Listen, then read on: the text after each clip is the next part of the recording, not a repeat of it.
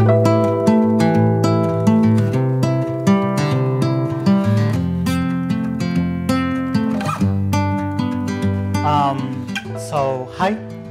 my name is Facundo Gelatti. I'm a programmer from Argentina. I work at Pines and I teach at the National University of Quilmes. And today I'm going to talk to you about adding TCR to Smalltalk. So just a small comment. In each slide, you'll see the text both in English and in Spanish. So you can just, if you don't know Spanish, you can just ignore it. It's the same thing. Okay, awesome. So to start, we need to know at least what TCR is and what Smalltalk is, right? I won't get into details about the Smalltalk part. I guess you've got the right intuition. But we need to know what TCR is. So TCR is a programming workflow similar to TDD. The letters come from test and commit or revert. So this is like a command that you can evaluate that simulates the workflow. But if you don't want to get into the like control flow semantics and associativity and so on, I have written a version with like Smalltalk syntax here. So the idea is that you, whenever you make a change, you run the test for your program, and then you commit the change. But if some test fails, then you revert the change, right? That should happen automatically for you. And the only way for you to make a commit is by going through this process. So there you can see that it's possible for you to have your code reverted, so you may lose code, right, while programming. So you may be wondering why, right? Like this is obviously a bad idea, right? Because you may lose code, and who wants to lose code while they are programming and so on. To better understand why I think it's worth trying this, I'll share the story of like how this began. So the idea of TCR emerged from an interaction between Ken Beck and Othmar Strome. Ken Beck was talking about TDD and how after you make a test pass, you should make a commit. And so Othman said, okay, but by symmetry, you should revert the change if the test fails. And so Ken said, I hated the idea, so I had to try it, right? So I think this is like very cheap to try and it's very safe to try, so why not, right? That happened in 2018, but then this year, on another conference called Camp Smalltalk Supreme, Ken Beck posed a challenge for the Smalltalk community to implement TCR in Smalltalk, like a tool lets you program this way in Smalltalk. Here we are. How do we start? Well, it may be useful to consider how this is usually implemented in other languages. The most trivial implementation is for file-based languages, which are like most of programming languages. For example, here I have an example in Python. So you have your code and it's stored in a text file. And a way to implement TCR is to run another program which watches for changes to the file in which you have your program. And whenever that file changes, it runs the test and then uses git to either commit or reset the state of the file. One drawback is that if you want to use this particular implementation, you have to have both your test code and your implementation code in the same file, right? Which is a problem. But if we wanted to do the same thing in Smalltalk, we'll run into a problem because Smalltalk is not file-based. And I think this has some drawbacks in the sense that we cannot use some tools, not as easily. Some tools have been adapted to work with text files like Git. But on the other hand, it forces us to consider another way of solving the problem that isn't as coupled with the implementation details of the storage mechanism that you use to save your code. So I think that's very interesting. And another reason why I started investigating about this. So when I was thinking about this talk, I wanted to show you an example of what it feels like doing TCR, and at the same time I wanted to show you how to implement like the basic flow. And I already knew that I've only have time to show you one thing, but that's what happened with dichotomies. They are either true or false. So I decided to show you one thing, which is using TCR to implement TCR. So I'll be showing you both things at once, right? So yeah, we can start. So I'm going to go to a quiz image here. So our goal would be to implement the most basic flow of TCR, which is I want to, whenever I change a method, I want to run the tests, and if the tests pass, then I want to save the changes. But if the tests fail, I want to revert the changes. So we are going to implement that. So the thing that we use to save methods here is called smalltalk editor. So I'll go and browse the smalltalk editor class. And on the class side, you have all of the menu options defined there.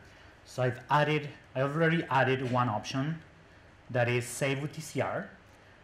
Whenever it gets executed, it will send a save with TCR message to the smalltalk editor that you are using at that point.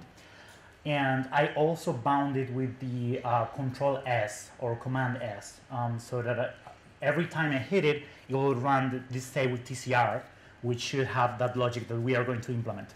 We still have the accept option to accept the contents, but it's not bound to the shortcut. But it's still there. We could use it, but the idea is that we always use this save with TCR. Right. So the save with TCR method is not implemented yet. I just added the option into the editor. So we'll go here, and we can start by writing a test. So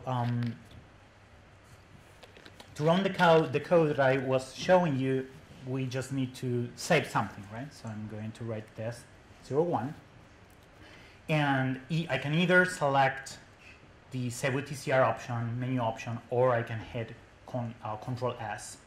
And a debugger pops up because the smalltalk editor doesn't understand the save with TCR message because we didn't implement anything yet. So I'll create a method, the smalltalk editor class, and here we have the first problem because now I want to change the save with TCR method.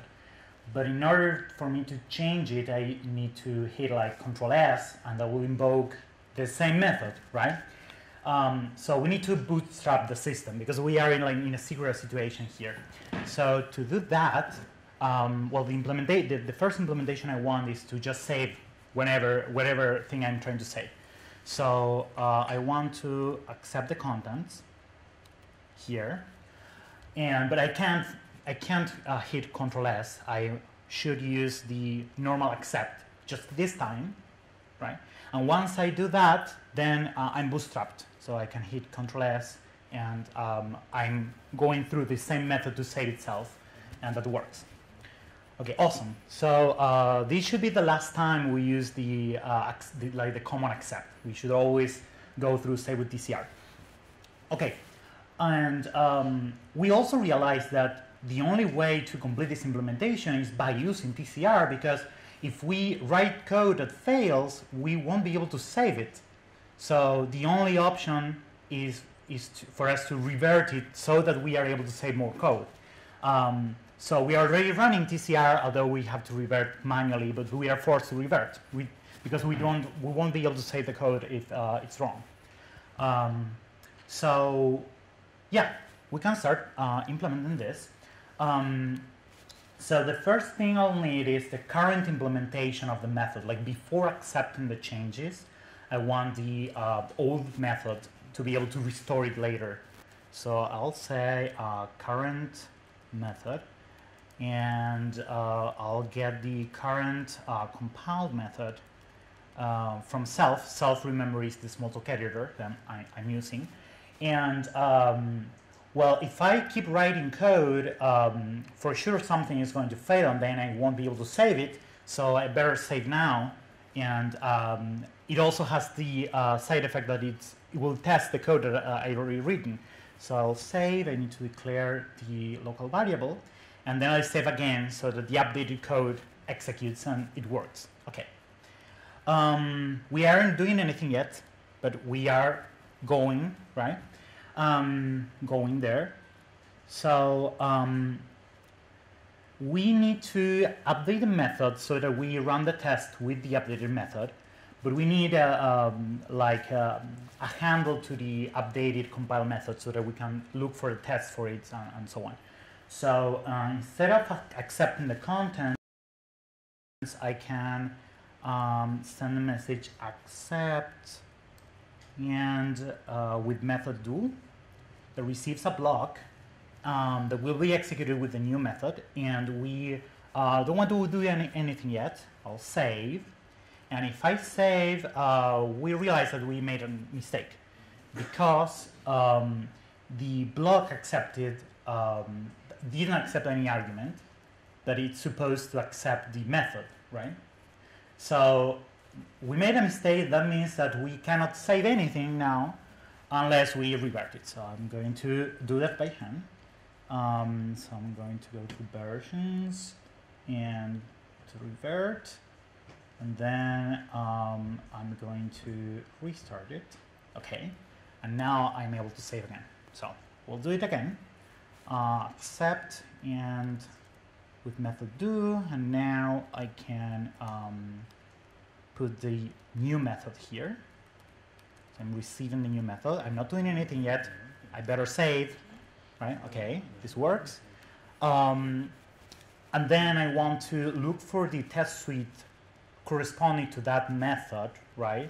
So I can ask the test suite class for the, I don't remember the name of the message, for compile method. There it is, for compile method. And that gives me back the test suite, maybe. So I'm going to save. I have to declare the local variable here, okay? And this is something that I like about objects. I can just like ask for something I need, and I don't care about how to look for the test suite for that method. I just ask for it and I have it. Okay, so if we have some test suite, so if the test suite is not nil, I want to run it, so I'll save this, okay? So if it's not nil, I want to run the test suite. I'm saving all the time so that this code runs.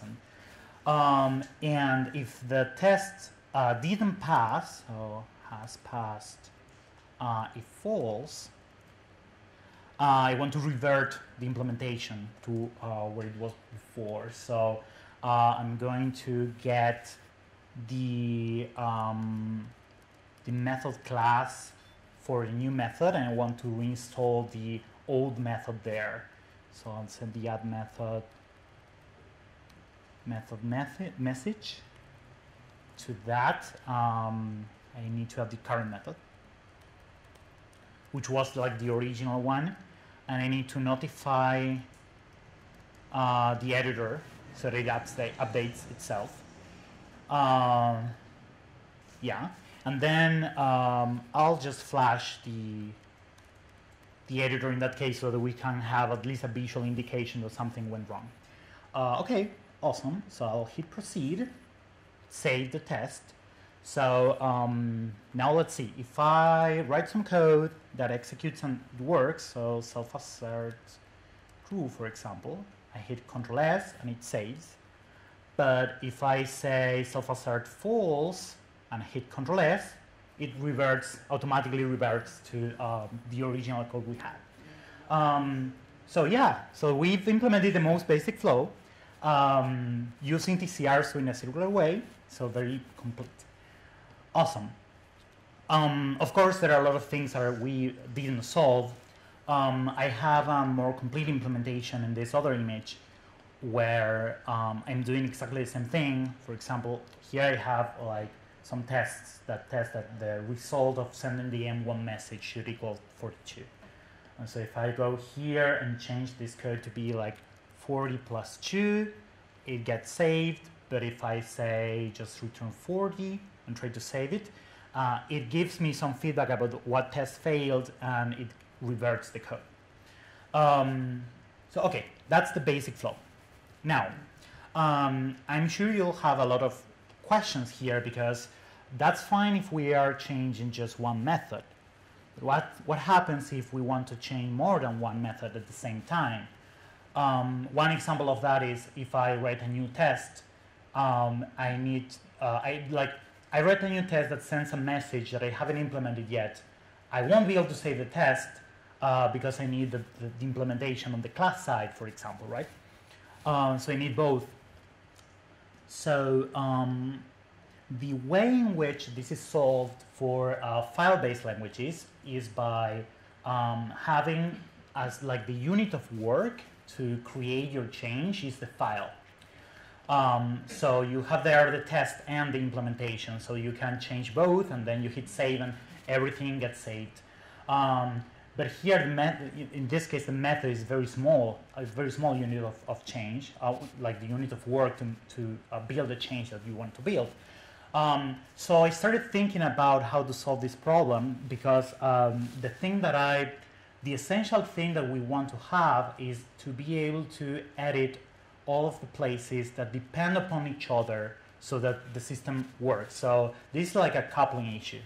So what should be like the unit of change? Sorry, I have one more slide here that I forgot about, but basically it says, okay, if I want to make a big change with this TCR workflow, it'd probably be wrong on the first try. So failing implies I'll lose the code, so I better decompose the big change into smaller valid changes, which was what we did.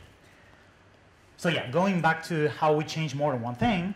I started thinking about it, and I think that the thing that for me like spans the whole things that you want to change is execution flow, right? Like if the execution goes through some place, maybe you want to change that place so that it works. That's not always true, because you may have some coupling situations where you that don't belong to the same execution path in the same like VM, for example. So one example is when parts of your program like part of your program can travel through through space or through time. Through space, if you are sending them over the wire to another server, for example, and through time, if you are saving it into a database or some persistent storage to be retrieved later in time. So in those cases, maybe the change that you need to make is on another machine, for example, or lives in another program. But we are not going to worry about those cases yet.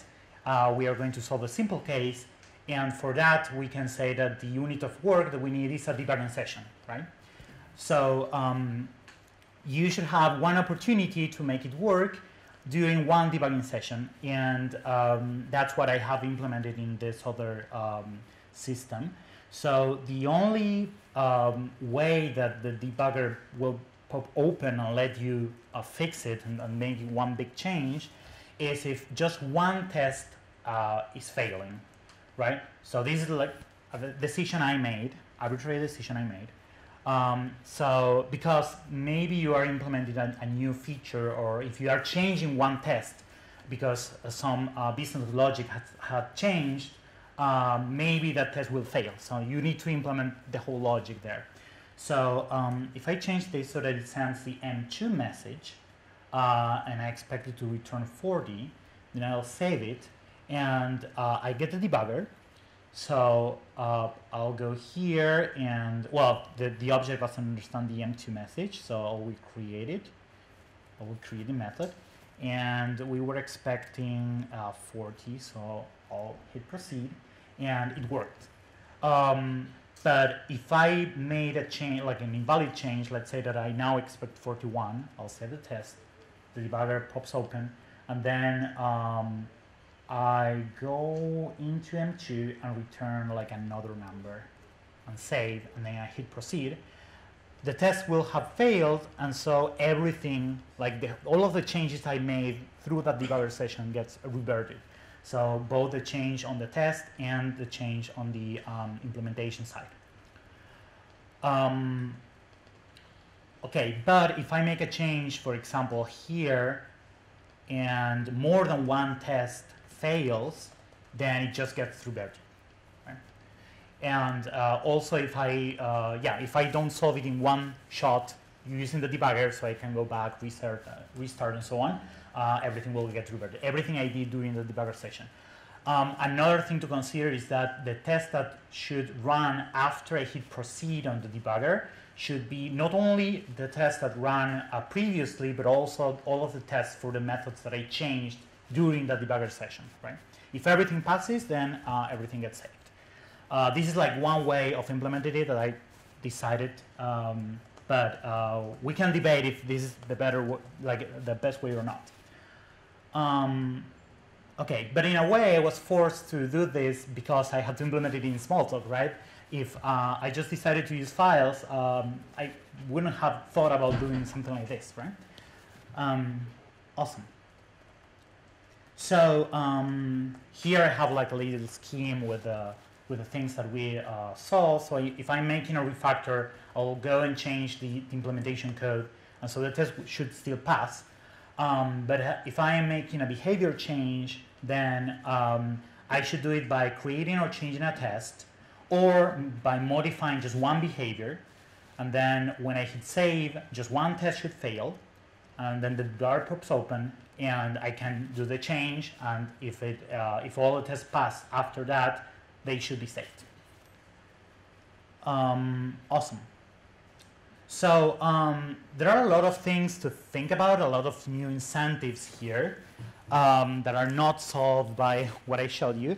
For example, we need to have feedback about what's committed or not. Let's say that I'm inside of a debugger session and I made changes to 3 or 4 methods. I need to like have a visual indication about what are the methods that are changed temporarily that could be reverted.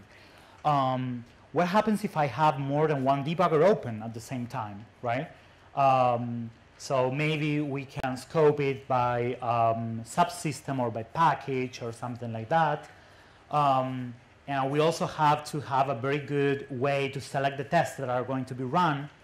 And we also want to have fast tests, because if the tests that like aren't fast enough, we can't afford to be executing them all the time, right?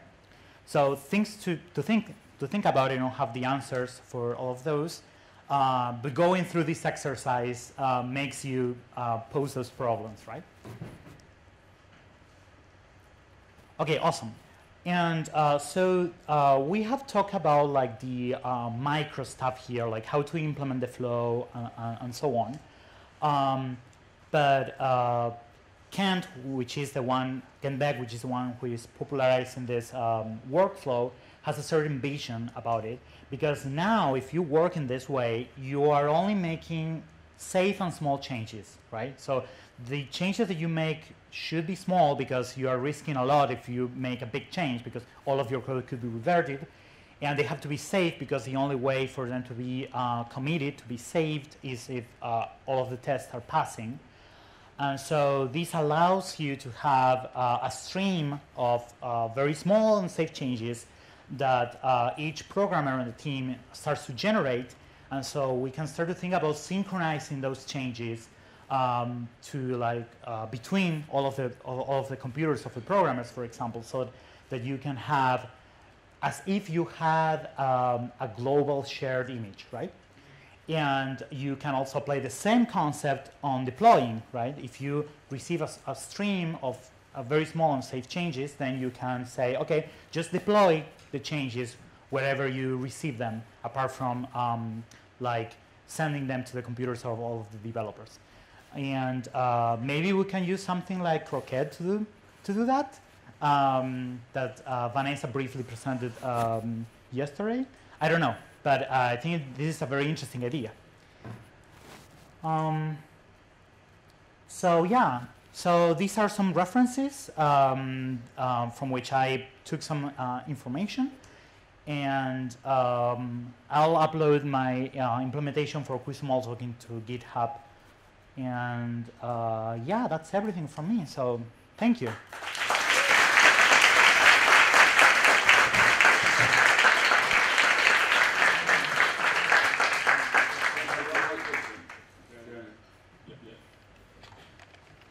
How do I make people use this?